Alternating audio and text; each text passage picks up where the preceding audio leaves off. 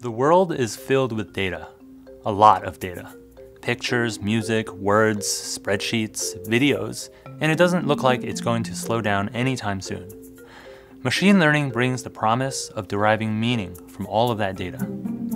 Arthur C. Clarke famously once said, "Any sufficiently advanced technology is indistinguishable from magic."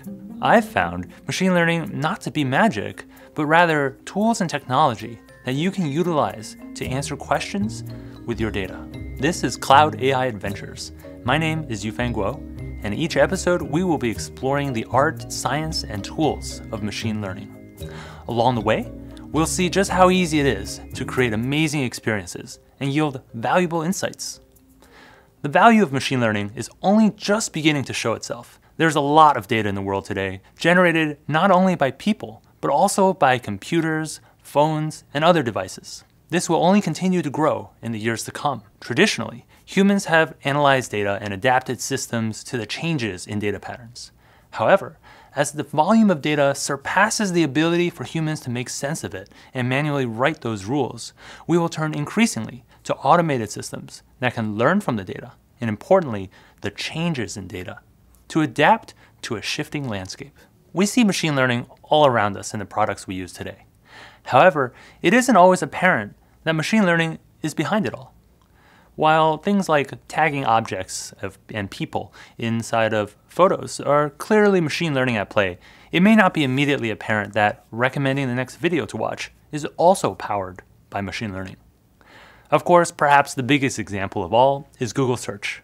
Every time you use Google Search, you're using a system that has many machine learning systems at its core, from understanding the text of your query to adjusting the results based on your personal interests, such as knowing which results to show you first when searching for Java, depending on whether you're a coffee expert or a developer. Perhaps you're both. Today, machine learning's immediate applications are already quite wide-ranging, including image recognition, fraud detection, and recommendation systems, as well as text and speech systems too. These powerful capabilities can be applied to a wide range of fields, from diabetic retinopathy and skin cancer detection to retail, and of course, transportation in the form of self-parking and self-driving vehicles. It wasn't that long ago that when a company or product had machine learning in its offerings, it was considered novel. Now, every company is pivoting to use machine learning in their products in some way. It's rapidly becoming, well, an expected feature. Just as we expect companies to have a website that works on your mobile device or perhaps an app, the day will soon come when it will be expected that our technology will be personalized, insightful, and self-correcting. As we use machine learning to make human tasks better, faster, and easier than before, we can also look further into the future when machine learning can help us do tasks that we never could have achieved on our own. Thankfully, it's not hard to take advantage of machine learning today. The tooling has gotten quite good. All you need is data, developers, and a willingness to take the plunge. For our purposes, I have shortened the definition of machine learning down to just 5 words. Using data to answer questions. While I wouldn't use such a short answer for an essay prompt on an exam, it serves a useful purpose for us here. In particular, we can split the definition into 2 parts: using data and answer questions.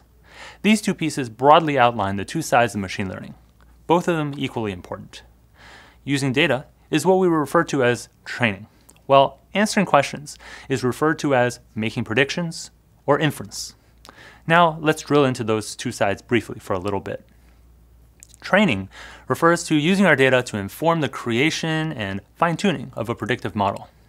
This predictive model can then be used to serve up predictions on previously unseen data and answer those questions.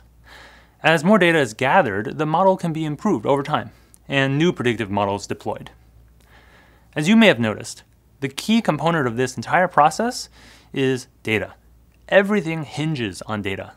Data is the key to unlocking machine learning, just as much as machine learning is the key to unlocking that hidden insight in data.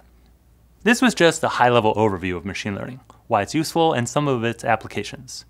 Machine learning is a broad field, spanning an entire family of techniques for inferring answers from data. So in future episodes, we'll aim to give you a better sense of what approaches to use for a given data set and question you want to answer, as well as provide the tools for how to accomplish it.